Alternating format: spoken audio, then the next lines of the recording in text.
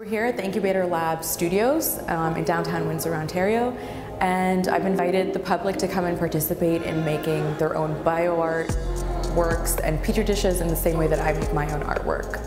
My artwork is a lot about the perspectives and lenses of newcomers, immigrants, and refugees.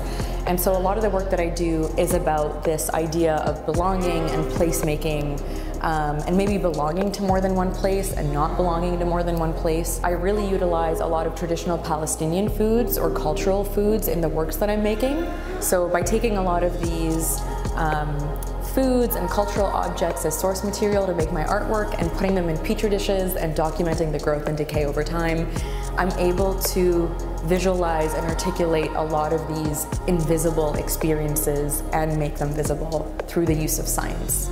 Food, much like art and music in general, is almost this common denominator that transcends languages and cultures and different geographies. We're literally playing with cultures in the context of science, but then also thinking about the larger context of culture in terms of identity, politics, history.